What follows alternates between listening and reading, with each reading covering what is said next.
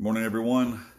Welcome to Beyond Church here in Lancaster, South Carolina. I am gathered together with my household of faith, and we're going to be talking about this morning the decision to lead. I've been talking about decisions this morning, so if you're taking notes, you want to write this at the top of your paper, you can write down the decision to lead. Let me check all my settings real quick, make sure everything's good. All right, there we go. All right, so we're going to be looking at Romans chapter 8, first of all. Somebody want to volunteer to read one verse of Scripture for me? Anybody? Romans chapter 8, I want to read verse 14. Romans chapter 8 and verse 14. Elijah read it. Read it real loud, Philip. You got it over there. For as many as are led by the Spirit of God, these are the sons of God. For as many as are led by the Spirit of God, he said, these are the sons of God. I focused on with you many months ago on becoming a son of God. We know that Jesus Christ is the Son of God. But he became the captain of our salvation that he might lead many sons. And the Bible tells us that as many as believed on him, he gave them the power to become the sons of God, even as many as believed on his name. I've been talking about decisions lately. If you caught my Wisdom Talk broadcast last Saturday night, I talked about 4 important decisions. Some things that I've come to understand about life is that life is made up of decisions. Say that with me. Life is made up of decisions. I found that decisions, they determine my outcome and they determine my future. Good morning, Nancy Lee. Decisions determine my outcome and they determine my future. I'm focusing on Romans 8 and 14 with you this morning because he says, the Apostle Paul writing here says, as many as are led by the Spirit of God, they are the sons of God. Find with me Proverbs chapter 1 this morning as we start to lay some foundation for some things here. So I'm going to talk to you this morning about the decision to lead. The decision to lead. I believe that all true, great leadership stems from being led by the Holy Spirit. Now, there are people that are great leaders. There are people that are good leaders. There are people who are leaders in the world, leaders in finance, leaders in business, whatever. They may not necessarily be led by the Holy Spirit. But I said great leadership stems from being led by the Holy Spirit. I believe that the Holy Spirit is the greatest leader that's on planet Earth. He'll never steer you wrong. He will never guide you into the wrong place. The Bible says that he always leads us into truth. He's the greatest teacher. He's the greatest mentor. He's the greatest communicator. And that's my desire, is to be led by him. I found that with leadership, there are 2 different types of leaders. I just mentioned them a moment ago. There are good leaders, and then there are great leaders. I found that a good leader can lead a great organization. A good leader can lead a great organization. But there's a difference of what determines somebody from being a good leader and a great leader. You can have a great organization, great church, great business, and just have a good leader. But a great leader separates himself by making other leaders. A good leader doesn't create other leaders. but a great leader will create other leaders. Let me say that again. A great leader will create other leaders. I have different models of things, and I like to think in shapes. And I'll try to, I'm going to just show this to y'all. Some of you never went through some of my entrepreneur classes. Some of you here did. I taught on leadership a lot. And a lot of people, when they think of leading, when I say the word lead, what do you think of? What's the first word that pops into your mind other than lead? What do you think of? If you don't have anything, then you're just a blank piece of paper. That's fine too. I'd rather work with a blank piece of paper than one that's been scribbled all over. When I say lead, what do you think of? Follow. Follow? That you have followers. Mm-hmm. Instruct. Instruct? Okay. Anybody else? A lot of our concepts of leadership are, I like to use these in terms of shapes. I've got this first one up here. It looks like a pyramid, right? I got this shaded in area. A lot of people think of, I'll show this for you people, everybody that's with me. A lot of people think in these terms. Somebody who's leading from the top down. And then I've got a couple of other ones over here that I've taught people on, and this one's the one that I call the guy that's out front. He likes to lead from front. And then we have this kind of newer concept that I call a farce and is not possible or true, and it's called servant leadership. This one's a real buzzword with people right now, but you can't lead from behind. I have a whole different thought concerning, because we think in leadership in terms of pyramid structure. I think of leadership in a whole different structure. I think of it in terms of a wheel, in a circle. And the reason that I think in leadership in terms of a circle is because, you notice on my circle here, I have lead right in the middle. And this is what I believe makes the difference between a good leader and a great leader. Because a great leader doesn't just create followers. He creates other leaders. And he does that by placing himself in the center of everything. Not at the top, not out front, not behind, but in the center of everything. And this will begin to make a vast difference in leadership style. I'm not saying that one is wrong, but I am saying that one is better than the other. Okay? Leadership is something that you have to choose. Sometimes we can get thrown into a place of leadership. I've seen many people that were promoted to places of leadership, maybe in a workplace, and they may not have been ready for that venture. But nonetheless, I'm pretty confident when I say this, Asa. Leaders are not born, they're created. I can teach anyone leadership skills. Leadership is simply a set of skills. Going back to Romans 8:14, it says, as many as are led by the Holy Spirit. What does this mean? Well, this means that the Holy Spirit is a leader.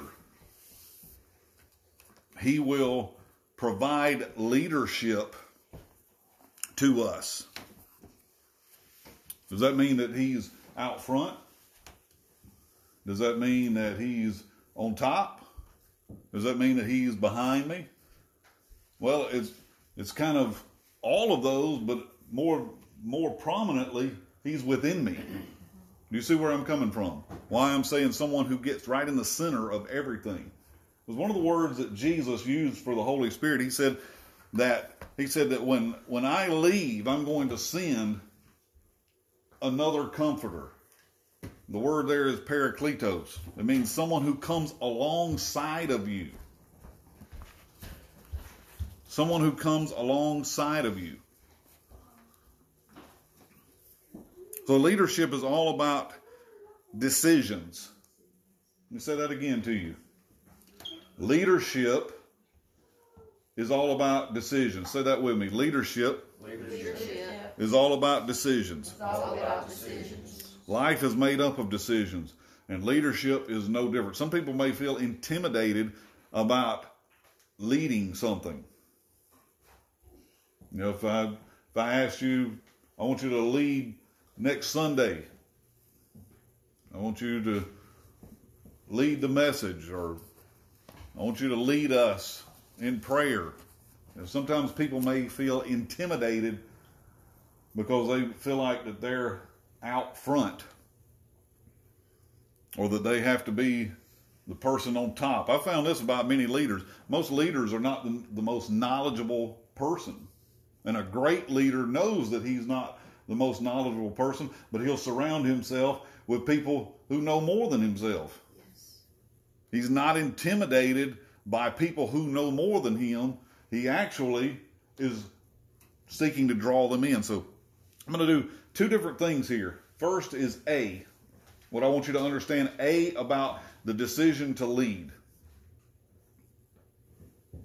Because I cannot view myself as coming into a place of becoming a great leader unless I create other leaders.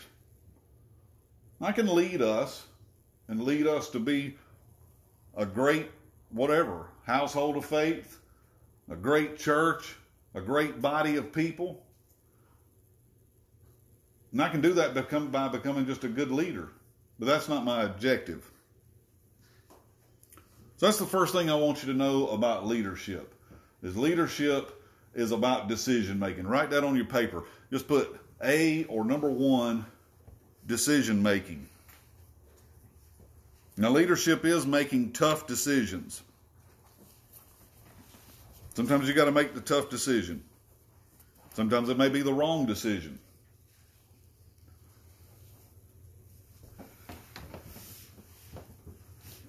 And a lot of times you won't know that until afterwards. But somebody ultimately has got to make the decision. And that's what being a leader is all about, is making a decision. Look at somebody beside you and tell them there's a decision that you need to make. There's a decision you make. Now look at the person on the other side of you and tell them the same thing. There's a decision that you need to make. See, I don't like indecisive people. You can't lead if you become indecisive. You can't lead anything. You just got to make a decision.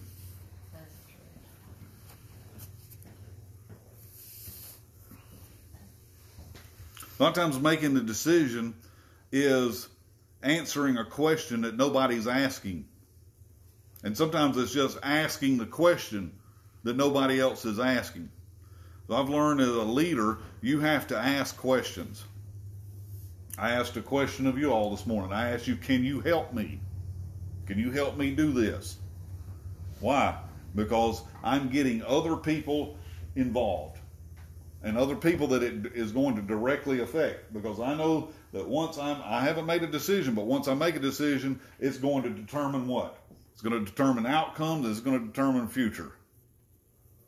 I'm not being indecisive. I'm simply drawing other people into this, because I know that the Holy Spirit uses other people and speaks through other people other than to myself.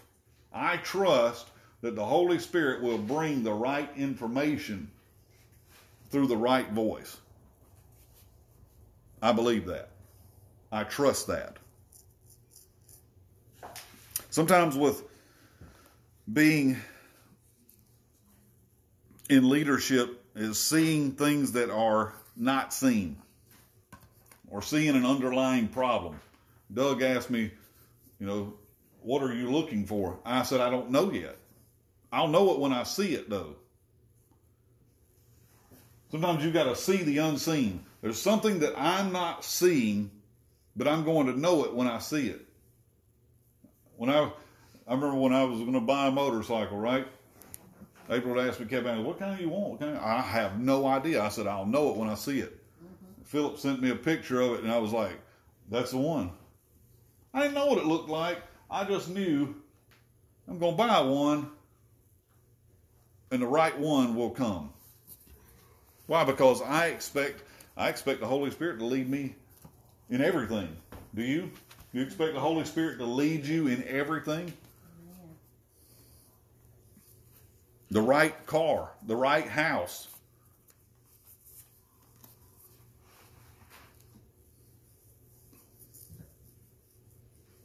Sometimes, and I'm still talking to you about decision making, sometimes it's seeing the direction that you need to go when everybody else sees nothing. When everybody else sees nothing, you have to see a direction. I was thinking about Moses when I thought about this. I mean, they're backed up against the wall at the Red Sea. Where are you going to go? You're enclosed by your enemies. And God says, turn around. Not go back where you came from, but face the sea. This is why I'm saying it's very important to be led by the Holy Spirit, because where you see an impossibility, He sees, I'm going to perform a miracle. And Moses turns around and looks at the sea, and God says, stretch out your staff. He just started following instruction. Following instruction. Why? Because God is going to go before you. He's going to go behind you. He's going to go with you. And now, more importantly, He's going inside of me. Because the Holy Spirit is inside of me.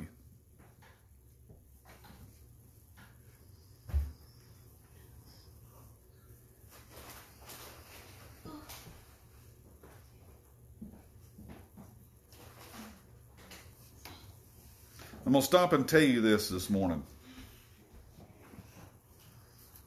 No person that's in this room with me or listening to me by Facebook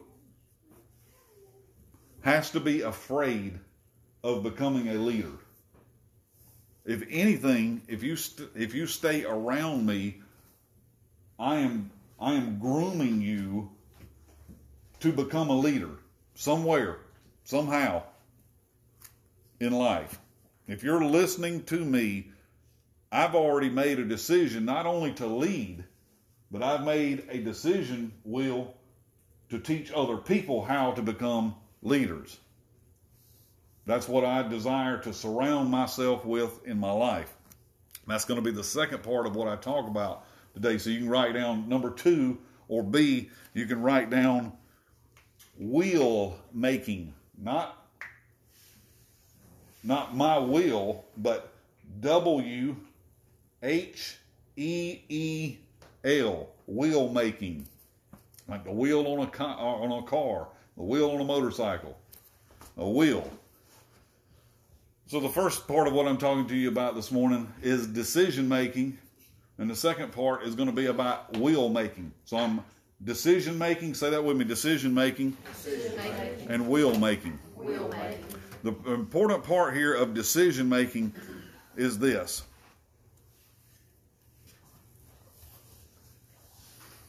The decision making process is always filled with choices. Sometimes you may feel like you're only faced with one option. This is what I was talking to y'all about this morning. Many times we become limited in our mind of there's choice A and choice B. And I'm looking for, no, God's not limited by choice A and choice B. What is it I'm not seeing? Because that's what it is to have vision. Vision is to see the unseen. Biblically. Vision is not, when the Bible talks about in Proverbs 29:18, it says, where there is no vision, the people perish.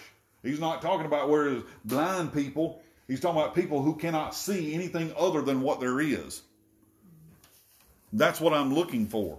A leader learns how to speak. You should write this one down for yourself. A leader learns how to speak the language of vision. That's what he's going to talk.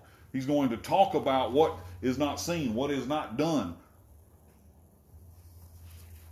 I'm not trying to repeat what other people are doing. Why would I try to repeat what other people are doing? Because they're already doing it. Why would I need to do it? As a leader, I'm looking to innovate. I'm looking to bring change. I'm looking for progression.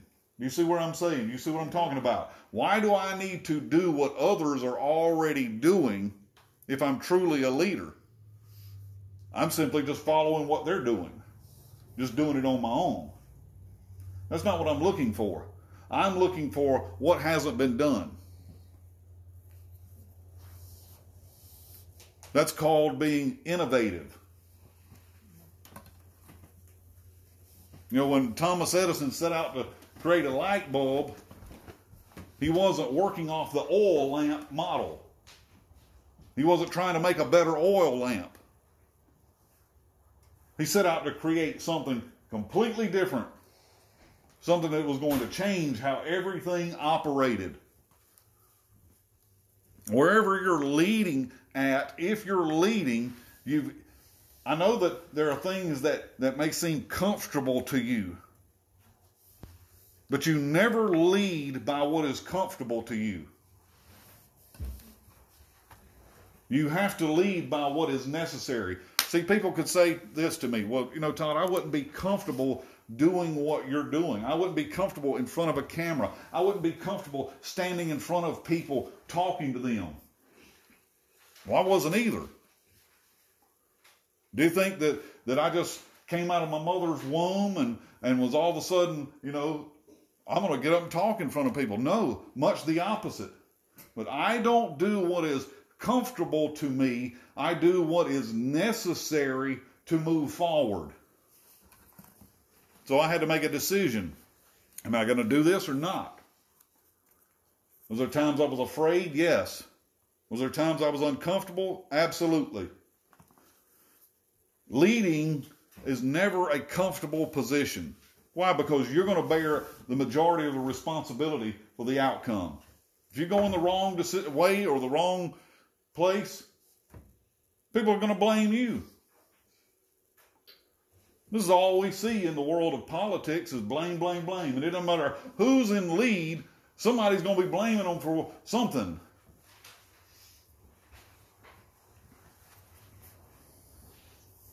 What am I looking for in the choices that I make? Here's what I'm looking for. I'm looking for a right voice. I'm looking for the right person. Why? Because these are going to lead to right choices. Bishop Crites always said it this way: right voices lead to right choices. I'm looking for the right voice. Because number one, when you're in leadership, there's going to be all kind of voices. There's probably 100 people you could tune into, or thousands right now on Facebook. You could be listening to, who knows? You could go back and find old Jack Van Impe teachings or whatever. There's a million different voices that you could listen to, but I'm simply looking for the right voice. I'm looking for the right person. And identifying which one is the right one can be the most difficult part. If you're an employer, if you are a manager, if you're a supervisor, if you're a CEO, it doesn't matter where you are. If you're looking for someone to fit or fill a place, you guys need to listen to me, because you may think, well, I just work for somebody right now. That may not be the case a year from now. That may not be the case 5 years from now. If you're looking to fill a job, I've hired people, I've fired people, I've been in leadership positions. You can find somebody that will get it done, but they may not be the right person. You can find somebody for the job. A lot of times what I find myself doing is I'm looking for who's going to take over. Because have you decided to stay where you are? Do you see what I'm saying? See, I've watched people in leadership positions that they don't want people under them to advance because they've decided they're not going any further. Do you see what I'm saying? So they've got to keep you here. And they can be a good leader. But there's a vast difference when a great leader comes in. He says, I'm going to take them all the way up here, and even if I can push them past. Why? Because he's decided I'm not staying here.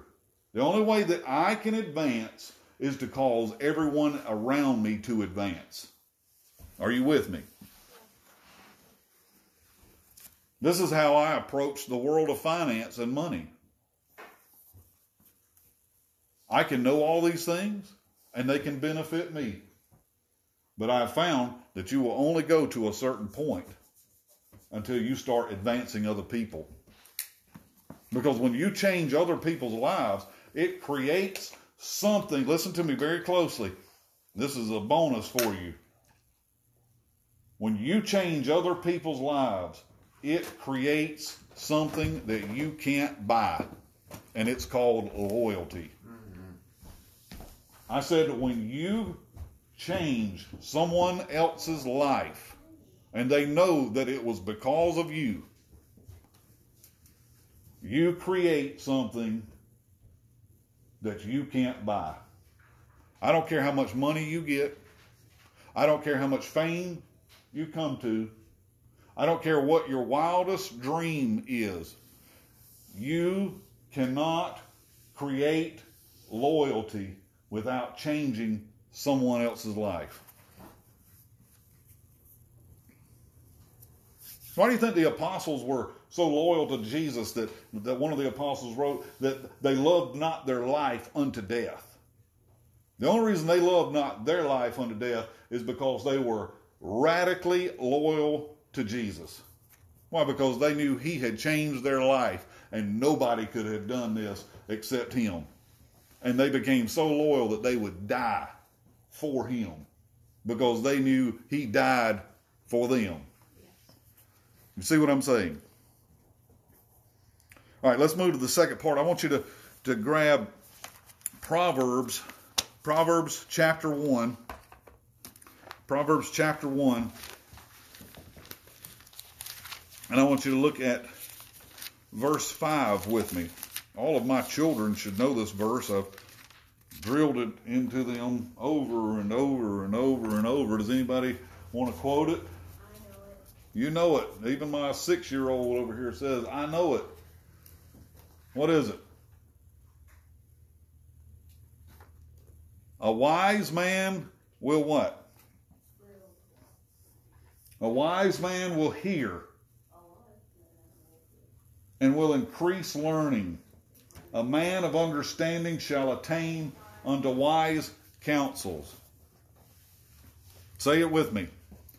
A wise man will hear, and what will happen? Will increase learning. A man of understanding shall attain wise counsel. Here's two very important points for you to learn in life.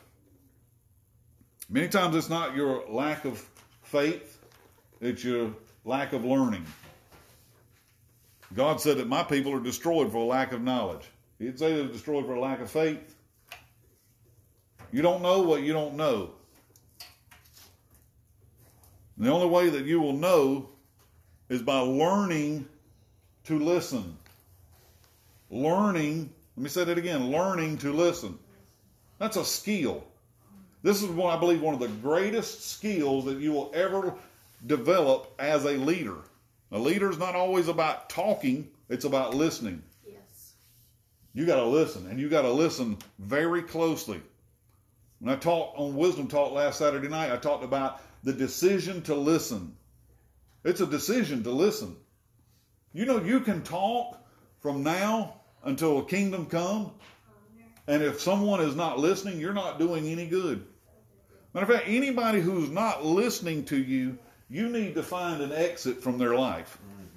That's true. Because if you're just beating your gums and beating them in the wind, and you know how that you will find out whether someone is listening? Give an instruction. If they can't follow an instruction, they've just disqualified themselves for any future instruction. If I give you an instruction as a leader and I say you need to do this, this, and this, and you don't do this, this, and this, and then you come back and asking me, well, what should I do? I'm going to say, well, did you do that, that, and that? A lot of times you're looking for God to take you to the next. I hear people all the time say, I'm ready to go to the next level. How are you going to go to the next level and you haven't done what you were already instructed to do? I found that the Holy Spirit gives me an instruction. The conversation doesn't change until I follow the instruction. Well, That's right. I'm getting no amens on that one. Amen to that. Listen to what Proverbs 1 and 5 is talking about. I'm going to focus on wise counsel. And this is why I'm talking to you about making a will. Will making, not making your final will and testament, but making a will. I'm making a decision, but part of my decision making is to make a will.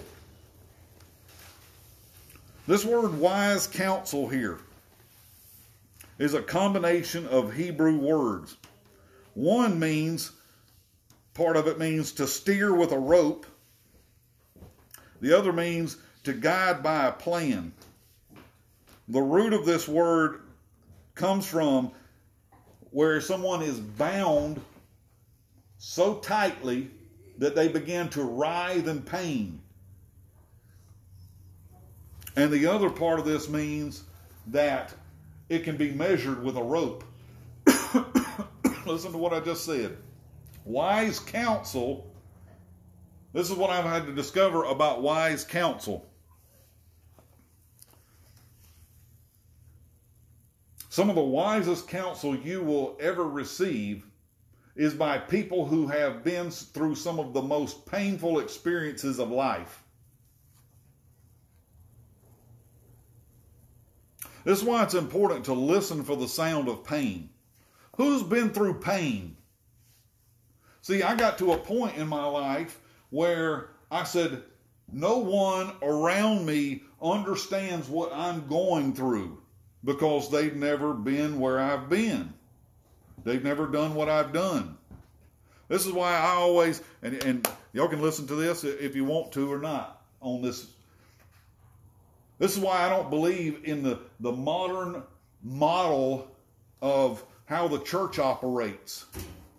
Because we have like this an elder-ran church with a pastor who's one of the elders. I can go ahead and tell you something about this whole model. Most people won't see this unless they've been in this position.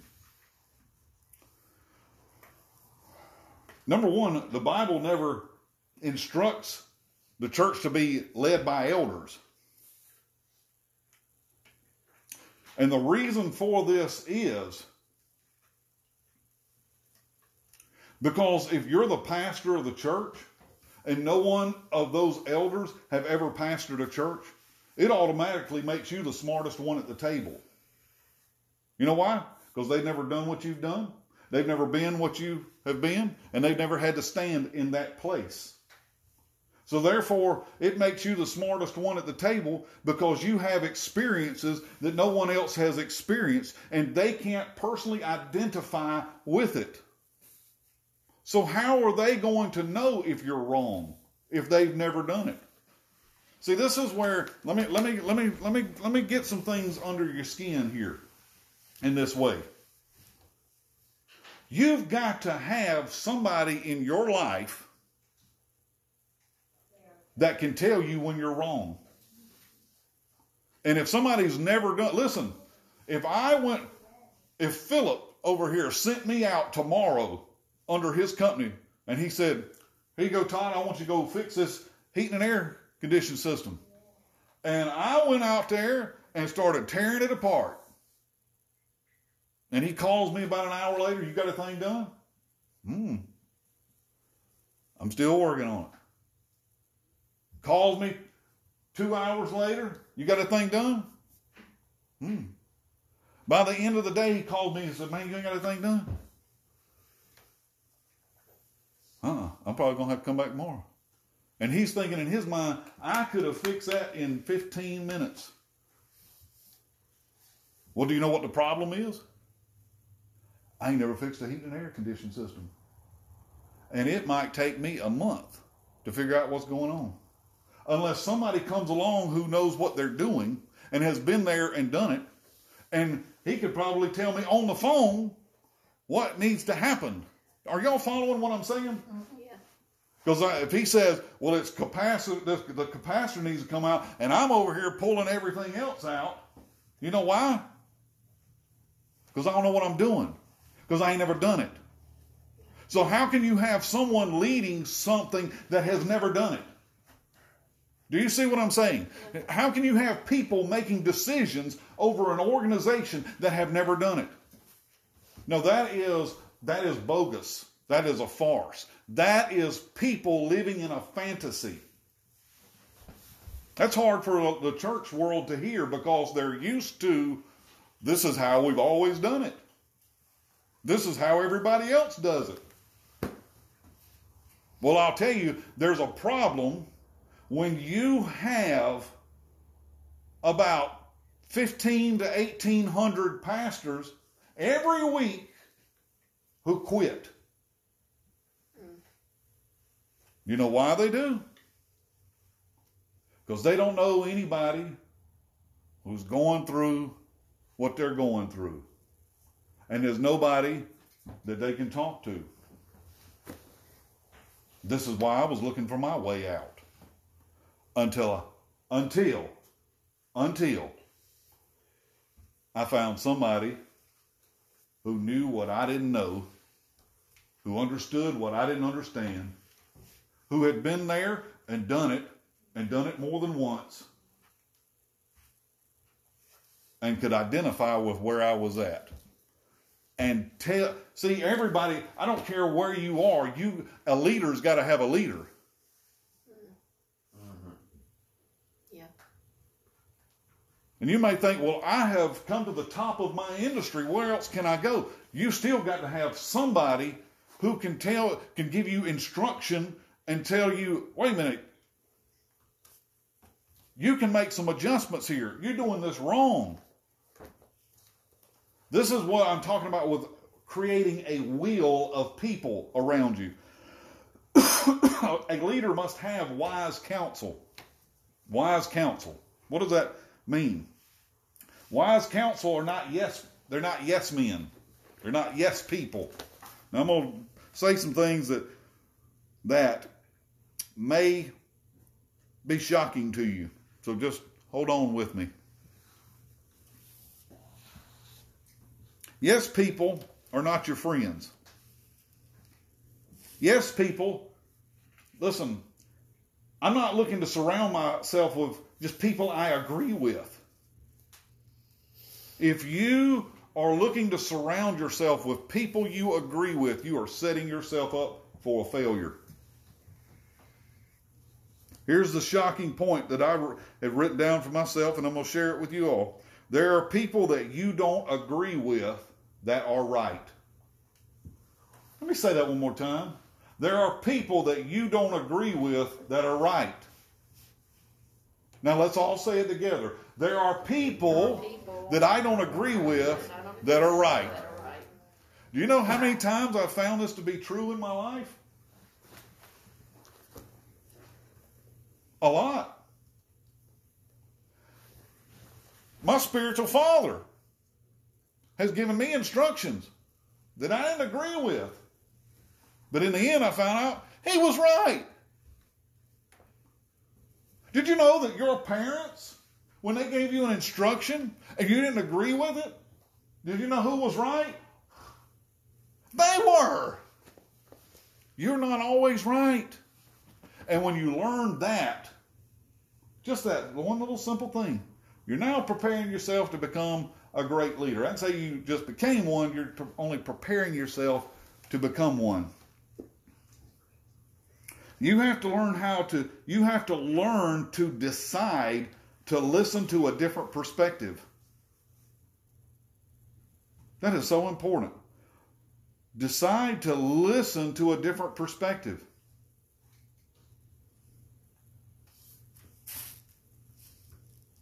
That's what a great leader does. He looks for somebody who can see it from a different perspective. You know why this morning I said, I want you to help me look for this. You know why? because I already know I'm limited on what I see. I'm depending on God to cause somebody, if I don't see it, I'm depending on God to cause somebody else to see it. My motorcycle that I'm going to get on and ride to lunch today, I wasn't the first one to see it. He saw it first. But when he sent me the picture, I said, that's it. There wasn't another question. I'm like, hey, you go help me get that thing? It was that quick. A decision was made. Why? Because I'm depending. Because that's how God set us up in the body of Christ. As a leader, you're not going to see everything, and you've got to know that. If you think you the see all, know all, be all, you're probably the dumbest of all. And when you're the dumbest of all, you're the last one to know. Everybody else will know. You've been dumb. But you won't. That's why my spiritual father would say to me, you're being dumb. You're being real dumb. Nobody else around you knows it yet, but they're going to. But you're dumb. You're being dumb. And if you don't change this, everybody else will soon know that you're dumb. You got to be able to hear that. Here's why you need wise counsel. Listen real closely to what I'm telling you on this. Does anybody in here know the purpose of wisdom? What is the purpose of wisdom? Listen real closely. Write these things down for yourself. Wisdom is an ability to discern difference, okay? Write that down for yourself. Wisdom is the ability to discern difference. Difference in what? To make the right decision. Wisdom gives you the ability to know the right person, the right voice, in order to lead you to the right choice. It is the ability to discern difference. Difference in people. Difference in places. But that's not wisdom's purpose. Wisdom's purpose is to prevent pain. Wisdom's purpose is to prevent pain. Why do you need wisdom? So we don't have pain. Thank you. Who in here likes pain? Do you enjoy pain? Do you know when you got in the wrong relationship and got your heart broke, it's because you didn't have wisdom. When you had to file for bankruptcy and couldn't figure out what went wrong, you didn't have a money problem, you had a wisdom problem. You experienced pain because you didn't have wisdom. That's wisdom's purpose. There's two great ways to learn in this life. I've discovered them both. You can either listen, a wise man will hear, and he'll increase in his learning. Or you can go through pain. You can go through pain. Eventually, the pain will become louder than your stubbornness, and you'll say, hold on, something ain't right here. Because pain is the proof of disorder. Let me say that again to you. Pain is the proof of disorder. Something's wrong. That's why when you break a bone, nobody in here smiles about it and goes, oh, well, look, that feels great. I've broke my finger. No, it's telling you, hey, dummy, something's wrong. Something's real wrong here. Pain is the proof that something is wrong. That's why God will give you wisdom, because it will come alongside of you and do a couple of things. It will establish order and leadership for you.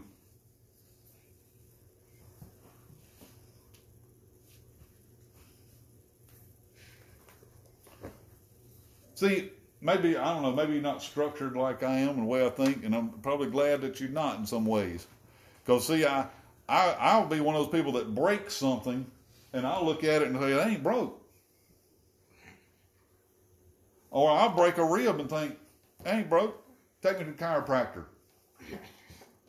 Chiropractor looks at it and says, ain't nothing, I can't pop nothing back into place here. You got to go to an orthopedic doctor.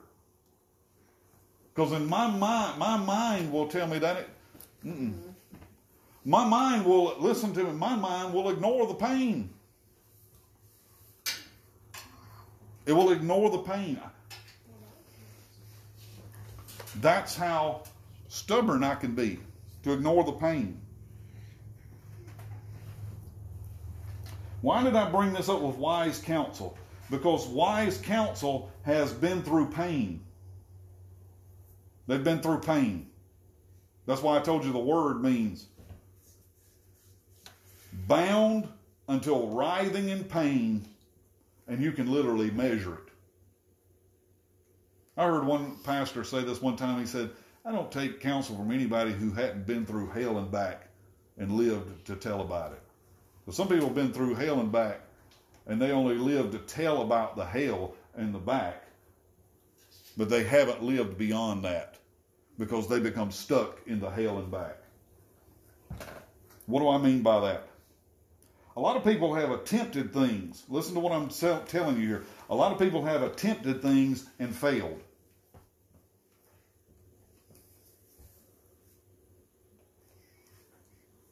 This is where I had to learn to separate myself from certain people. This is important. Please take this home with you.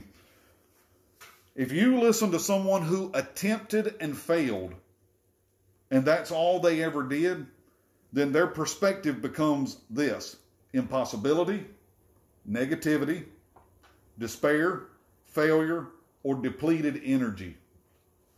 There are very few people who fail at something and then are willing to take a different approach.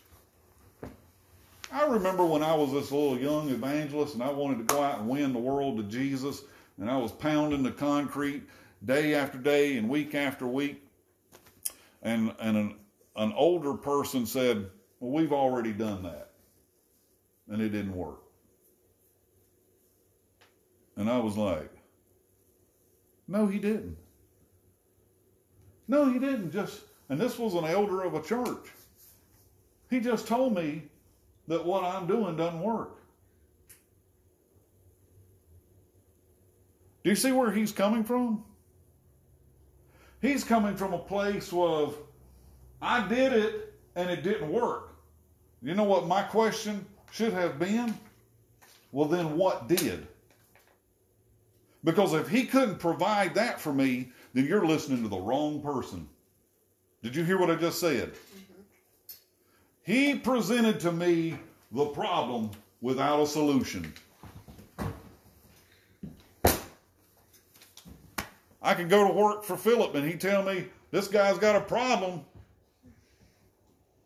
And I ain't telling you how to solve it because I don't know. How can he be leading me? Do you see what I'm saying? How simple this becomes? How can you lead if you don't know? See, this is the difference in your wheel. You've got to get the right people in the wheel, because the wheel will do this. I've been where you've been, and I've done what you've done, and I've felt what you felt, and here's what you need to do. Do you see what I'm saying? Everybody with me on that? This is creating the right wheel. Because everybody here, you got here on wheels today, didn't you? Mm-hmm. You rolled on here, whether it was on a motorcycle or a car. If one of them wheels is flat, you ain't going. You ain't going nowhere. You ain't going nowhere far and you ain't going nowhere fast. You might go. You got to get the wheel right. Because when the wheel is right, when you create the right wheel, you will create the right movement around you. Are you with me? Mm-hmm. Last thing here. Very few people are willing to take a different approach. And my point with that is, find people that have been through the pain of failure, but yet they persisted. I do not need around me people who have given up, but yet will tell me they are led by the Holy Spirit. I ain't giving up. There's been a lot of times I've wanted to quit, Joy. I wanted to say, heck with this. I ain't got to do this. I can do something else. I can do that. Yes, I can. Sounds good.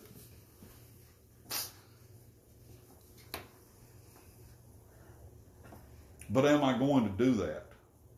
No. I'm going to keep going. I'm going to keep going. Wherever you are, you've got to keep going. Because you've got to understand that it's bigger than you. April talked about victory and triumph last week.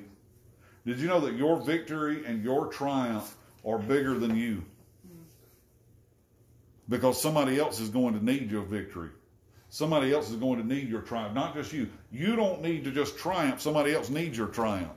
Somebody else needs your victory. Because you're going to be the voice of wisdom to them somewhere in the future. You're going to mentor people, spiritual father people. You're going to be the person that speaks into the light. You're going to become their leader. That's what a leader does. He doesn't just talk to you. He doesn't just teach you. He doesn't just instruct you. He's going to give you who he is. I'm giving you who I am right now. This is who I am. I'm not here to do 3 points and go eat lunch. I'm telling you who I am, and that who you are is what makes the difference. That's what makes the difference. This has always been about relationship. It's always been about having the right people in your life. You've got to have the right counsel. You've got to be listening to the right people. I hear people, I'll talk to people, and they'll tell me what this person is teaching and what that pastor is teaching, and what they can tell me what everybody else is going on and what they're hearing. And I'm thinking, what is this producing in your life?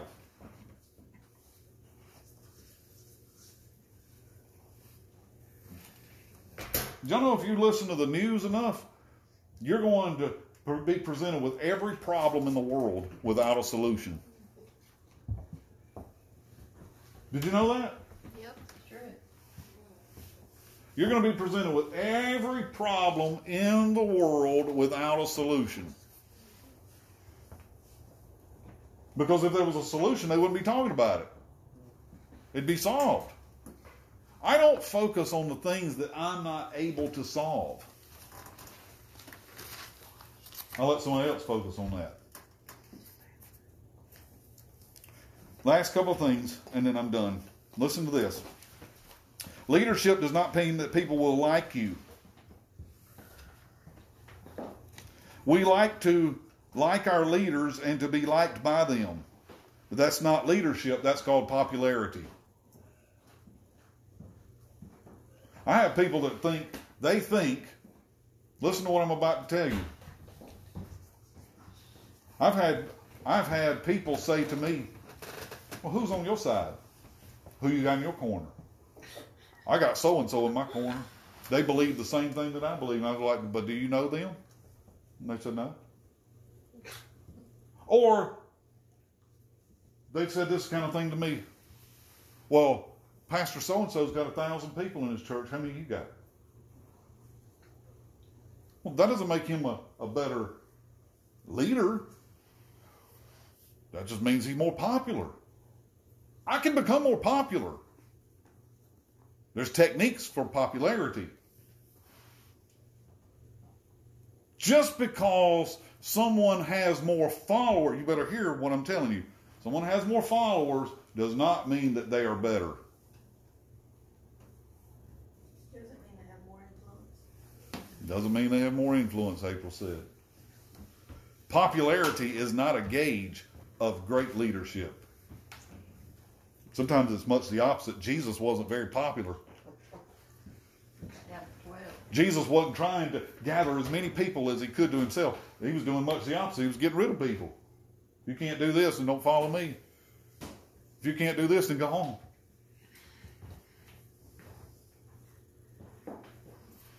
We like to like our leaders and to be liked by them, but that's not leadership, that's popularity. And I'm going to go ahead and tell you something. You can't effectively lead if popularity is the dominant factor in your decision-making process. If popularity is the dominant factor in your decision, well, if I make this decision, then the majority of the people ain't going to like it. you have made the wrong decision. This is where the church went wrong with the whole seeker-friendly thing. They were trying to get people into the church by not offending them. I'm going to go ahead and tell you, the Bible tells you right off the bat in 1 Corinthians, the cross is an offense. It is. You're going to offend people. I'm going to offend people by what I believe, by what I do, the decisions I make. And you know what? It's like my spiritual father said, some will, some won't, and so what? I'm going to do what I do because I'm a leader, not because I'm trying to win a popularity contest. Don't try to win a popularity contest. There's so much more I could share with you here, but I'll leave you with this. Lead by example.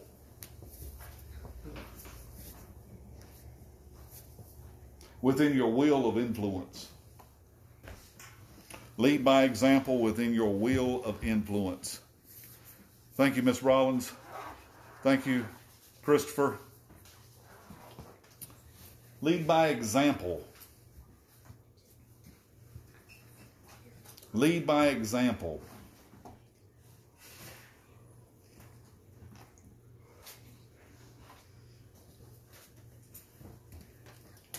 I'll throw this at you.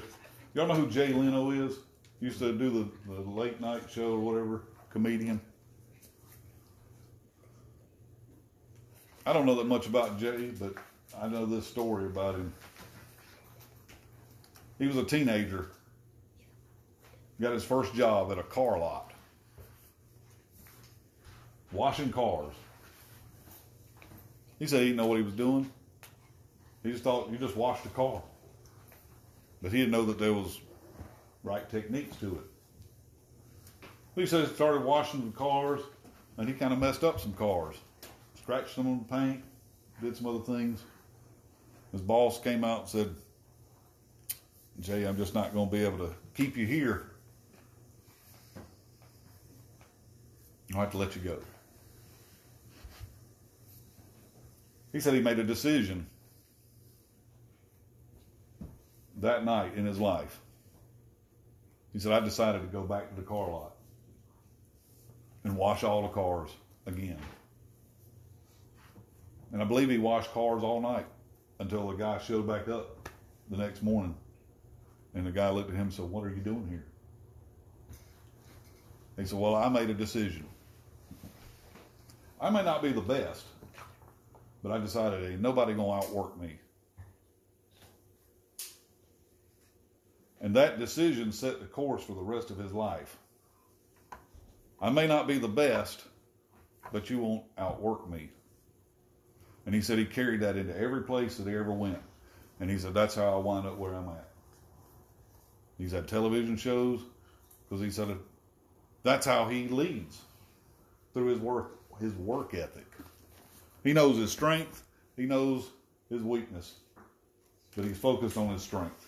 And his strength is, you won't outwork me. And he leads that by example.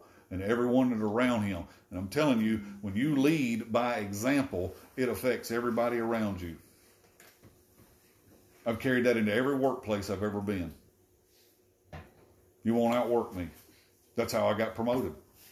And even when I got promoted, I didn't get promoted so that I could sit there and watch all them work. I would still outwork them. I led by example. Find that thing that makes you a leader and go with it. Make the decision, all right? Got it? Thank y'all for joining me on here today. Thank you, Christopher. Appreciate that. I'm going to close out in prayer with my household of faith today. I'll keep y'all alive while I'm here. Father, we just thank you today that your word says that as many as are led by the Holy Spirit, they are the sons of God. I'm praying this word over everyone here today, that a wise man will hear and increase learning. A man of understanding shall attain to wise counsel. Lord, there's decisions that need to be made in every person's life that's listening to me right now. I thank you that a decision is being made. I'm not going to go back there. I'm going to do this. I'm not going to interact with that person. Or I'm going to make a phone call. There's a decision that needs to be made. And think about the words that are in the book of Joel. You said, there are many that are in the valley of decision. And they're in this valley because they've yet to make a decision. I thank you that a decision is being made. I thank you that right people are coming into their lives. The right voice. They know the right voice and the right people to begin to put into the wheel of their life, the circle. I praise you for that today. We thank you for your leading in our lives, Holy Spirit. In Jesus' name, amen. Thank you for joining me today. I will see you all next week. Bye-bye.